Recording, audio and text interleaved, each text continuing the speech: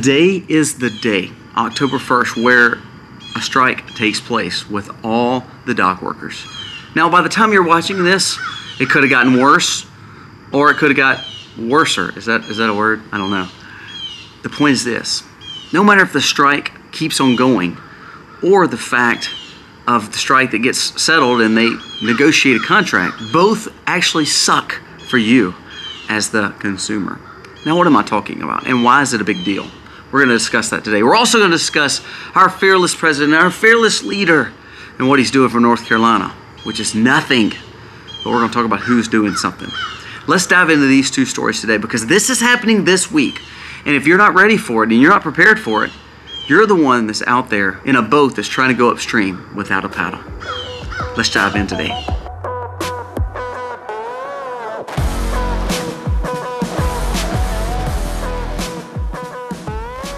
Hey guys, welcome to the Max. Thank you so very much for being here today. If you are new to the channel, go down here, press subscribe, ring the bell.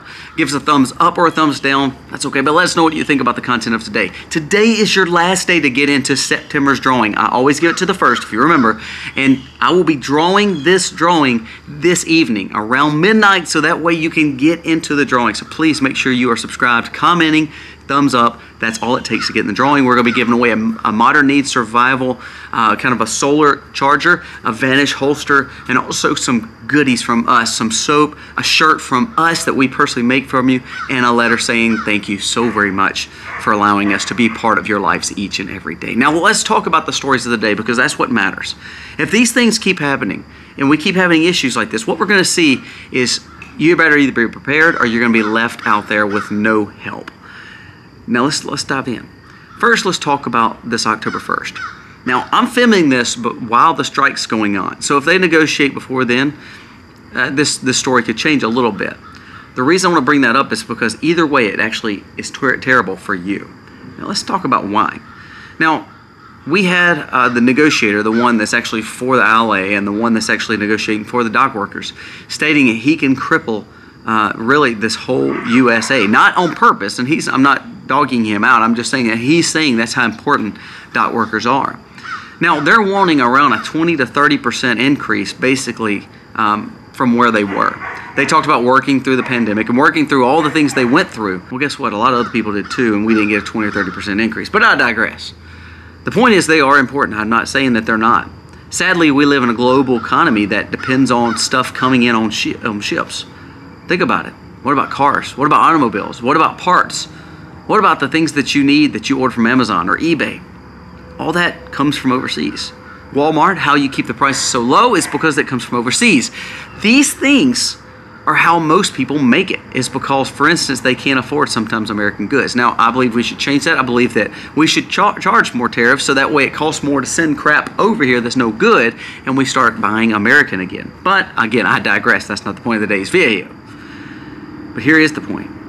Either way, if they get their raise that they're wanting, which is 20, 30, 40%, whatever it may be, you're going to feel that, because the goods that's coming in on those docks, the owners and the big companies are not going to be the one to take the loss. They're just going to pass that on. It's called a pass-through, and I call it a stupid tax, because what it ultimately will do is the union will take care of their people, or so they say, and then, of course, the big business owner is going to keep on making the money that they had, because they're not going to cut in their pocket. So therefore, guess who's going to fill it? You when you buy the automobile, you when you buy the goods, you when you buy the Amazon or Walmart package, you when you thought you were getting a better deal and you actually see that it cost you 20 or 30% more. So even if they come to an agreement, it's going to cost you more. Now say they don't come to agreement. Well, you've got a strike going on, and to be honest with you, it will keep on going and probably get worse before it gets better. Well, guess what they said? They said by week 1, you'll see automobiles not being sent here. By week 2, you'll see malls struggling to be able to have clothes other than what they had on the shelves. By week 3, you see doors closing to certain areas because they don't have the goods to keep open. What does that mean? That means the supply demand is getting crazy. The supply chain is at a crisis level. Therefore, the goods cost 30, 40, 50% more as users. It depends on what they have and how much they have and how bad you want it. So the price will go up for sure on speculation, saying that, well, we only have a certain amount of goods, so therefore I guess you got to pay this for it. You don't believe that's going to happen. One way or the other, you're going to be paying more at the grocery store. You're going to be paying more at the supermarket. You're going to be paying more at the malls. You're going to be paying more at whatever you're trying to buy, because it is a supply and demand issue, or it is a cost-effective issue. They're going to pass that cost down to you either way. Either way. So really, the consumers, the U.S. Americans, are the ones held out to dry. Now, let's pass this right into the next story with North Carolina. What did people need the most when this storm came through? They needed cash. They needed food put up. They needed storage. They needed water. They needed gas to get out. They needed ways to protect their home. Chainsaws. What about wood so they could heat their homes? Gas, petroleum, propane, things that they needed. You know what they didn't need? They didn't need digitized currency. They didn't need bank checks or a way that they could have money in the bank because the bank was closed and they couldn't get their money. They didn't need certain things like solar generators, even though I believe in solar generators, with the power being out as long as it was, and the fact that there's no sun because it's been raining and flooding. Was the solar generator the most important thing? No. I mean, don't get me wrong, it'd be great to have, but that was something that was not as important this week as what a gas generator was. You know, this came out this week that Biden said. He said in an interview twice yesterday that that's all the help that they can give. They can't give any more resources to North Carolina, Georgia area. That is what he said. Now, he's trying to backtrack on that now because of the blowback he took. But I want to read the numbers of just this week, the money we sent out of the United States, just this week. At the same time, he's saying there's not enough money to help the people in America. He says, Biden says there's just no additional resources to help this people in the area of North Carolina. I mean, they're doing all they can. I mean, we can't help them anymore. I want you to listen to this. Biden-Harris administration approves this week $567 million military package to Taiwan. In the past 7 days, Ukraine $8 billion, Israel $8.7 billion, and Taiwan's $560 some odd million, like I said. Totaling over $17 billion we sent out to help other people across the globe, but we don't have enough money and enough assets and enough resources to go help the people who are Americans struggling in one of the states here in the Union. Actually, 2 or 3 of the states here in the Union. Do you not see the fact that our leadership absolutely sucks? And I say that to the congressmen, the governors, all of them. They all suck. Because they're not doing anything for its people. They'll grandstand and talk about it, but they're still passing billions of dollars over the seas because they get kickbacks. You know what? If they give that money to North Carolina, they're not going to get any kickbacks. They're not going to get any kickbacks from Georgia, from Tennessee. You know why? Because the military contractors and the defense contractors and the lobbyists still want the money sent across the sea, so then therefore they're paid back. They're giving money back to them. Money's a-flowing. But not if they try to help somebody and actually do the right thing. But guess who is doing the right thing? Trump. Trump is in Georgia right now. He's raised $1 million. $1 million. Now, you don't think that's a lot of money. It may not be when it comes to disaster relief. But that's way more than the Biden administration has even tried. Do you remember back in Katrina days? And I remember this because I lived through Katrina. I was in the areas that were devastated. 2005, Bush, 3 days later, flies over, and all the media did was destroy Bush for being above or not helping Katrina victims and for flying over. Okay? Now, let's talk about what the media has done for Kamala and Biden. Biden literally is on vacation. He was literally on the beach when this took place. Kamala was in California saying that she was grateful to be back with her people, doing her things and sitting at a dinner that was very expensive for all the elite. Then they show her a clip worried about the people in Devastation's Way in North Carolina. Well, guess what she was doing? She was flying. She wasn't looking out the window. She was on this she had fake white paper that she was writing on it, and there's no writing on it. She has headphones in that's not hooked to her phone, but she's taking a photo op that the media is saying, oh, she cares for the people. All the while, the only one that's actually down there doing something that's not making money off the people, Donald Trump. You know what else he did? Reached out to Elon Musk. Elon Musk said he is doing Starlink sets to where he's sending out to make sure that they can get internet up, phones up, to help the people in that area to communicate. Now, Elon Musk and Trump didn't make any money off that. They're doing it because they're leaders. That's what leaders do. DeSantis, another one. Strong conservative, and I know him and Trump don't get along on everything, but you know what he did? He sent his own National Guard, his state troops, to help with North Carolina. You know what else? He demanded that the Washington, D.C. cesspool and swamp up there actually start sending some resources to help them. And he was going to do all he can to get that done. That's what a proven leader is. You know, he got his power on quick in Florida. You know what's so funny? We were in Florida when it happened, and not one time did we lose power. And the people that lost power, there was people cutting trees up. I mean, there was crews everywhere. Now, I'm being honest. We went through Tallahassee, Tampa Bay, all those places just yesterday, 2 or 3 days after the storm. Now, there's debris everywhere. But you know what? The roads were clear. Communication was going. No problems with anything because they had people out there working. That's what leadership looked like. What Trump, DeSantis, and Musk are doing, that's what proven leadership looks like.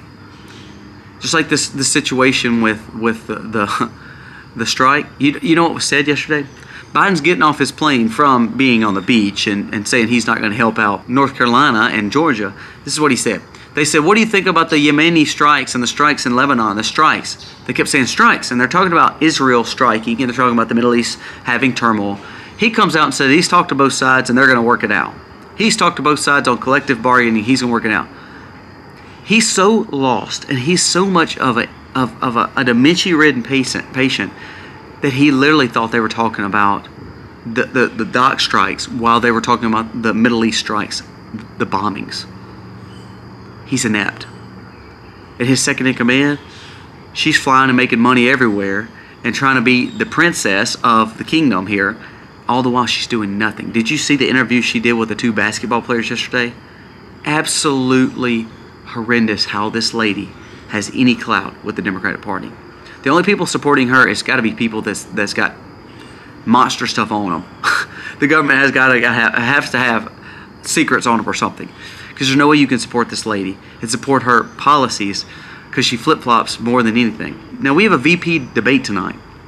Waltz, it came out yesterday that it was released to the CIA and released to the FBI and released to the government that he has intertwined ties to the CCP. Go back and look how many times he's flown to China. I made mention of this right when he became VP. This man is encapsulated with the CCP. There's documentation. Go back and look at it. Research it. Got sent to Jim Jordan, got sent to CIA, got sent to FBI, and guess what? Nobody's done one thing about it. One thing about it. And all the while, he is going to be the VP candidate for Kamala, who never got even one vote in a primary. What are we doing? So this is the things that's happening this week. Let's go back and recap, because this is the stuff you need. We have a hurricane that destroyed a mountainous region. A mountainous region. Those people didn't need anything but cash, food, water, gas. They needed chainsaws. They needed tools. They needed help from their community. That's what prepping is. That's what it means to take care of your friends and family in your local communities and doing the things that you need. And people coming to your rescue and helping. They didn't need all the stuff that the government's telling you need. They didn't need any kind of they didn't need digitized currency. And those electric cars and all that, they're burning up right now because they got flooded. So they can't, all that stuff was worthless. The stuff they needed was the stuff that we always talk about. And then all of a sudden we see the fact that they're not getting help. So therefore, it always comes back to you making sure that you are being the help that you can be. That you are taking care of yourself. I've told you time and time again, no one cares for you like you care for you. No one cares for your spouse or your children like you care for your spouse and children. That's why we homeschool. That's why we live sustainable. That's why we raise our own food. That's why we prep, because I know that I'm going to take care of my 6 kids and my wife better than anyone else. Because the government just backed out and said they're not helping North Carolina and Georgia. I mean, it's great that Trump and Elon Musk are coming alongside, and I commend them.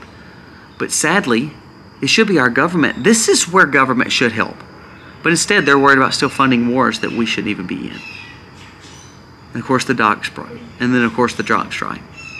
I've told you for the last, I've done 3 videos on the dock strike about getting prepared. Now it's here.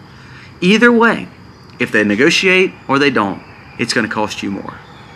Remember, right now, go stock up and get what you need, because these things will be gone for long. You need to make sure you have food, you have water, you have gas, you have propane. You also have the things that you need for your vehicle. Say you needed something fixed. Say you needed the simplest of things done. You better do it now because it's going to be harder to get some of those things. And if they do get them, it's going to cost you an arm and a leg, maybe a few fingers and toes. Don't be the proverbial head in the sand, the ostrich head in the sand. You better start waking up, because if all these things starts transpiring, along with the fact that Israel and Lebanon situation that's going on, this world has got some black swans that could easily happen at any point in time. Are we actually ready for any of this? These things are happening this week, and you better be prepared for it. My goal, put my cash up, stockpile food, water. I have extra propane. I want to make sure you do too. I do have a solar generator. There's nothing wrong with that, but I also have a gas and propane generator.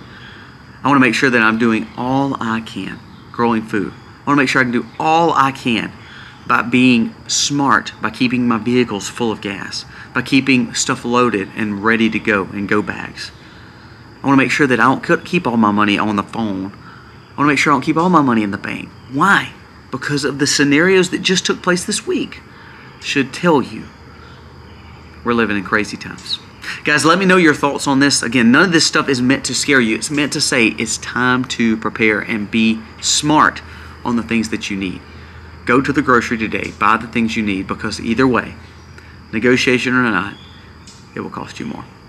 Guys, thank you so much for watching. Again, remember to subscribe. This is your last day to get into the drawing. We will be doing that drawing tomorrow. We'll do the drawing tonight. We'll release the winners tomorrow. Thank you for watching. God bless.